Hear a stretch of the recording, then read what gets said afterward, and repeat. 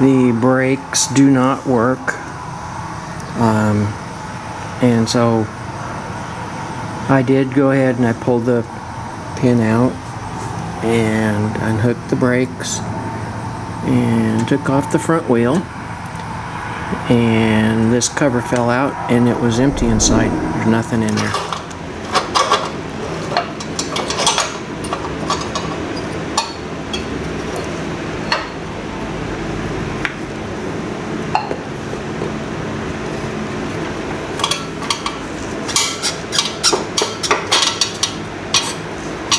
Finger bolts holding it.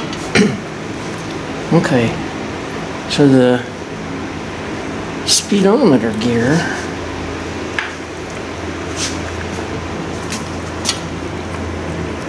looks like those tabs set in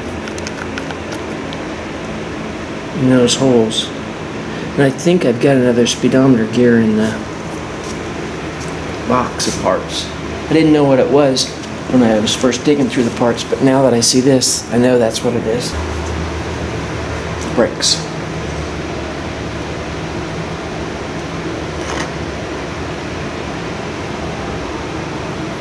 They aren't there.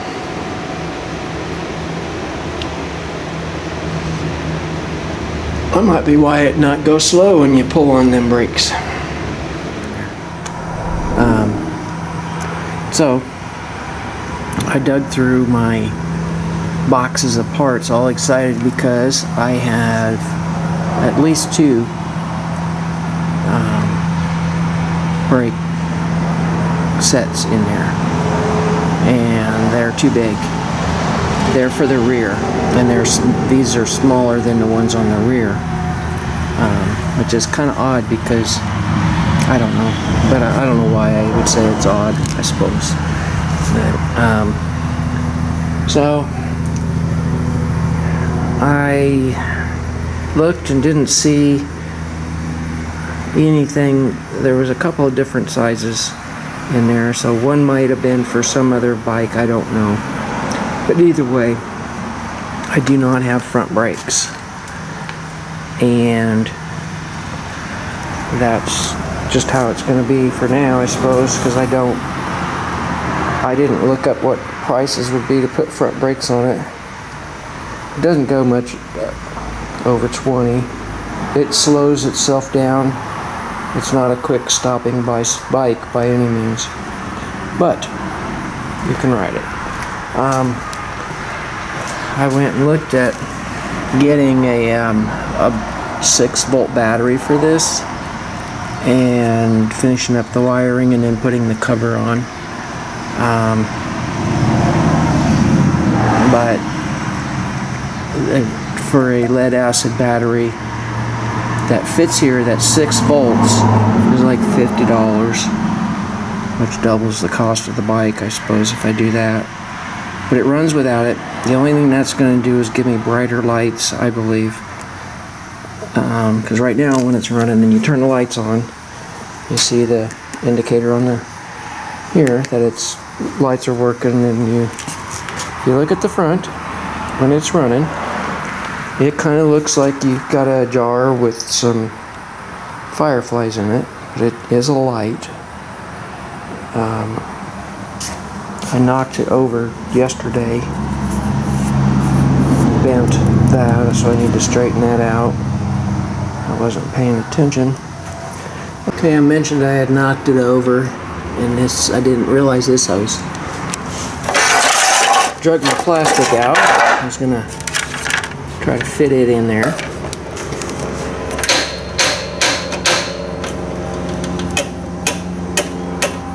I bent my pedal, my crank, so I'll have to straighten that out.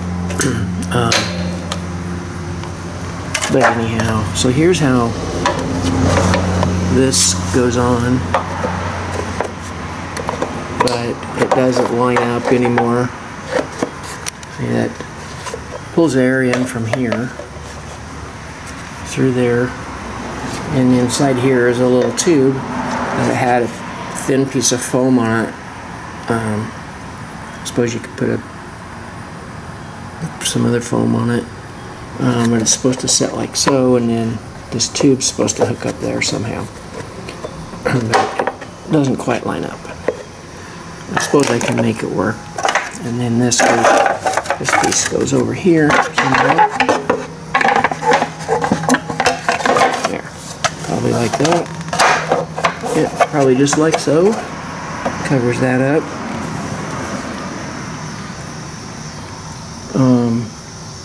But I can get some rubber and close that up.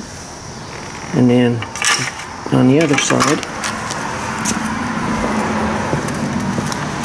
is I got this for my hold the little battery in if I had one, which I don't.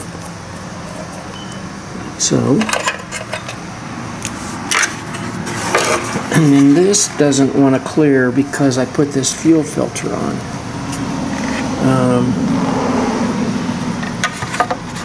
It's kind of in the way. This is supposed to stick out through that plastic, which if I'd have known that, I probably could have avoided putting a fuel filter on there or something. But anyway, so I guess this is a long way of going around to say I got the plastic I could put on there, but I'm not so sure that I will, because I'm feeling lazy and I gotta straighten that, and probably had I had plastic on when I knocked it over I would have broken it. But you know, I'll probably work on getting an air cleaner on there. Well, upon further thinking on this, I decided not to try and pry it because I've got seals right here. It survived one whack and bent that and didn't break anything here, so I'm afraid I might break something. So I've got to take this cotter out. Once I was able to get this in here, and it doesn't take very much, just a little bit, and then it's loose enough that you can get it out, unless they've been in there for a long time. But and I suppose I might have been able to tap that to get it out, but you see there, just a tapered wedge, and it's very soft. I may have been able to tapped and got it out because it hasn't gotten rusted in there, but they will. So anyway, I'm gonna go straighten this on, put it back together. There it is, set on the press. I don't know how much I need to bend it, not much.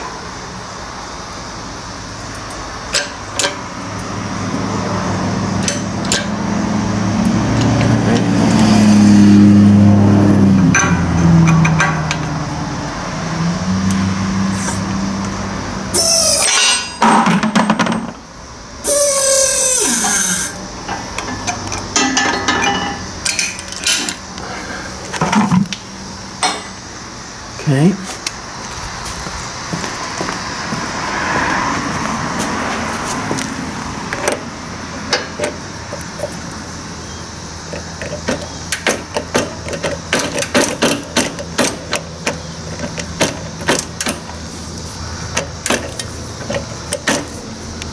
What the heck?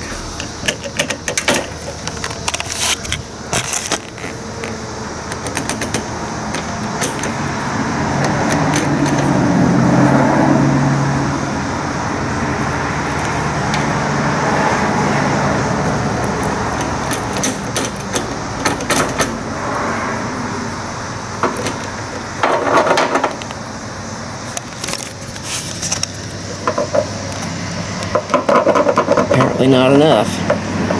Anyway.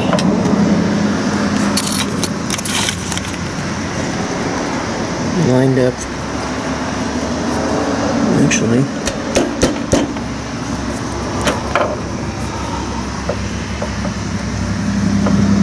Gotta go that much.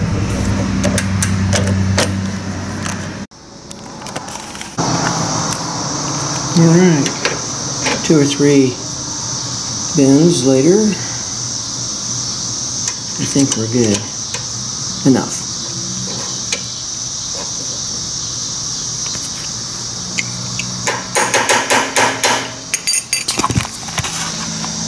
What do you think? Compared to,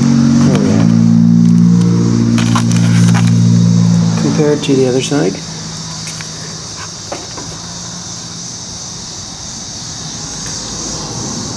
Good enough. Alright, I'm going to tighten it up and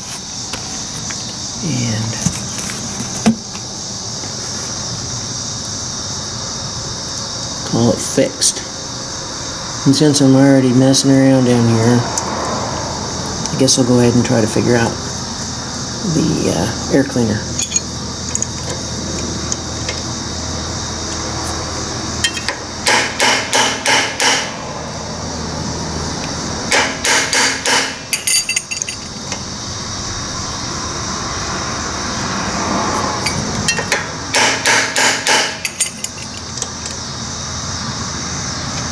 Okay. Clears everything. I wonder if that was somewhat bent before. I know what I added to the issue, but I don't think it was ever that much clearance between that and that spark or coil cover or whatever that's called. Alright, so here, lower down here. This is how that air filter is supposed to be. This plastic gray thing had a little foam thing on it. This is the little foam air cleaner. A little foam thing on it. So I suppose I could clean that up and find some sort of foam to put on there. But the bigger problem is this doesn't match up there. But I think what I'll do is I'm going to go ahead and get this housing figured out, how I'm going to mount it in there, what holds it, where my bolts are. Actually, probably one here, and then one on the tail. And I suppose they can't be that hard to find. And it goes back there. And one up here. Okay, a screw here, and then a screw on the back side, on the black. I think you're supposed to have a long screw in there, but that pulls it too close to get a good lineup on my deal here. So I'm going to probably take that out, put a nut behind a long bolt. Here's my piece of inner tube, and I think I can stretch it over that and tie wrap it on. And also, I'll probably tie wrap it on over here and then fold it back over itself. The progress so far, it's folded over, so it's 2 inner tubes. The seams back here,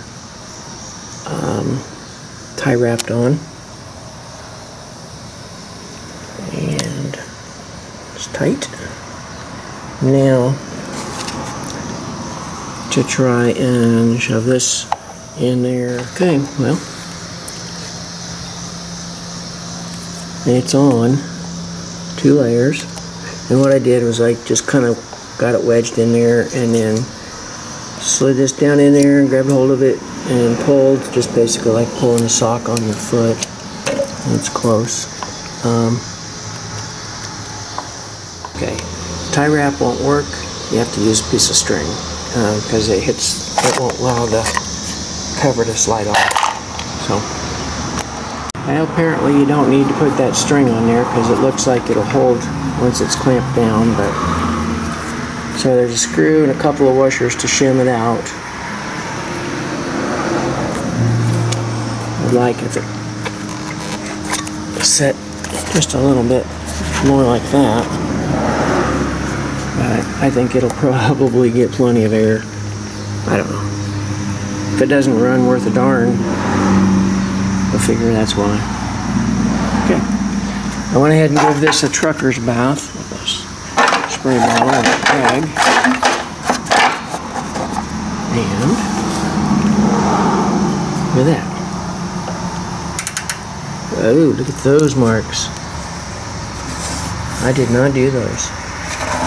So those pedals were pushed in some before I did my major damage. Okay, I'm glad I went ahead and pulled it out further. Okay, I'll find out. Get that stuck in there if that's the right spot.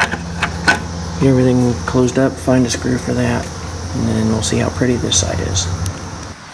There we go. Caused myself a gas leak by messing around. I just think, I don't know what I did, but I think it was just because I was pushing on this gas line, but it quit. What I wound up doing, this front wrapped around, had a little slit right there, and I don't know what that was for, but it wasn't letting my fuel line through, so I cut this off. And it's got two little hooks that sits there, and then I found a little knob I had in the drawer for something I scavenged somewhere, and we've got that. So this is what it looks like with the plastic on. Looks a lot nicer.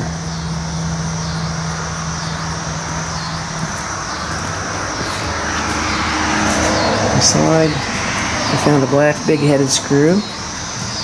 Put that in there. Kind of looks like I need to re-drill that, move that in, if it will. I may take that apart and see if it will set closer, but there we have it. And I'm going to say,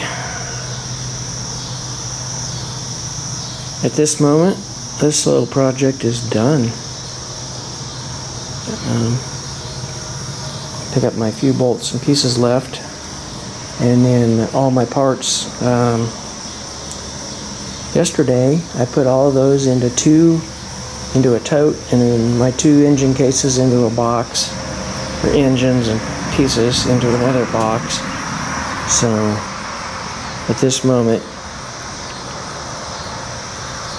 I'm calling it done enough until I decide I want to put front brakes on it.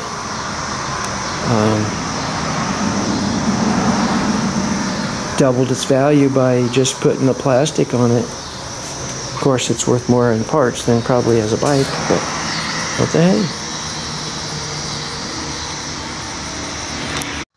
Yeah, there was already two holes in there, so I just came and caught the inside one. And so that's what it looks like. That looks a lot better. That plastic on there. So just my mirror.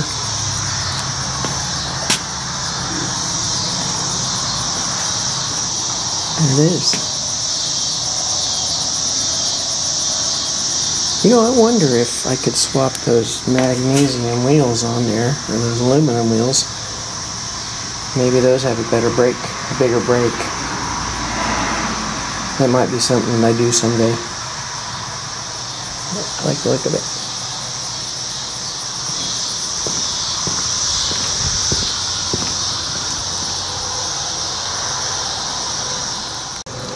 Well, now that we got the air cleaner on it, let's see what it sounds like. Turn the fuel on. Engage our pedal thing. Choke.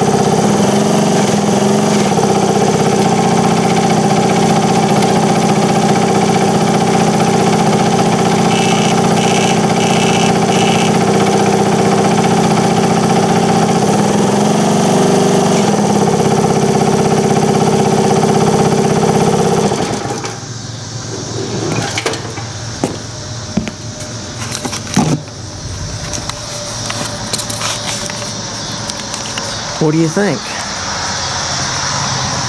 I went ahead and, since it holds over a gallon of fuel, I believe, and it's full, I added some fuel stabilizer to it, because I don't know, modern gas is kind of crummy. It looks like, what do I have here? Oh, that's my choke. I need to go ahead and get that choke cable out of there, because I won't be using that. I'm not done yet. Pull that off, shut my mirror up, put that in my parts bin, and we're done then.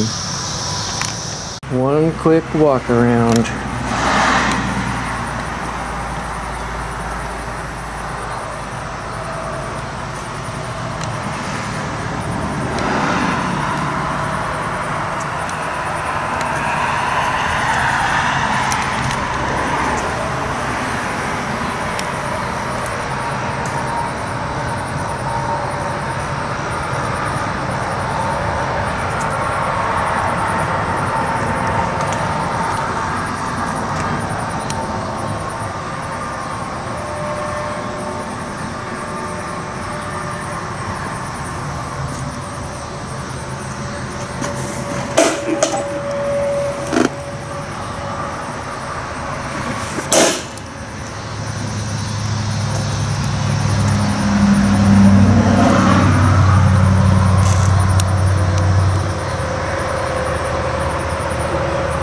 What a sweet little bike.